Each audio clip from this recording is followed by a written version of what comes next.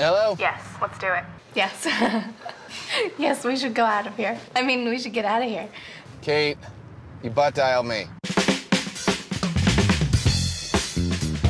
Yes. I have butt dialed so many people, and now I've learnt the value of locking your phone. I think we all have.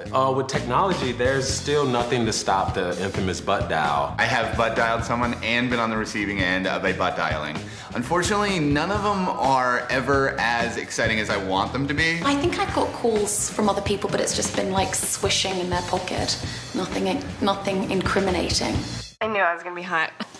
Oh my God, can you see my boobs? What is happening? I once butt dialed an ex that I really didn't, I mean, because like she kind of did some bad stuff to me, so I was like, okay, you know what, that's it, we're done. And then I butt dialed her, and then so she thought I was playing these like mind games, like I wanted her back and stuff, and I was like, oh man, butt dial. For some reason, you always feel like they're gonna be talking about you when you listen, but instead it's always just like someone singing a song, or it's like someone getting directions, and then it goes on for like 7 minutes, and you're like, well, if I wait it out, there's gonna be some juice at the end of it, and then there's not. The bow is a surprise. Don't look at me. I don't want to hear this. One time, I got a butt dial of 2 of my friends getting it on.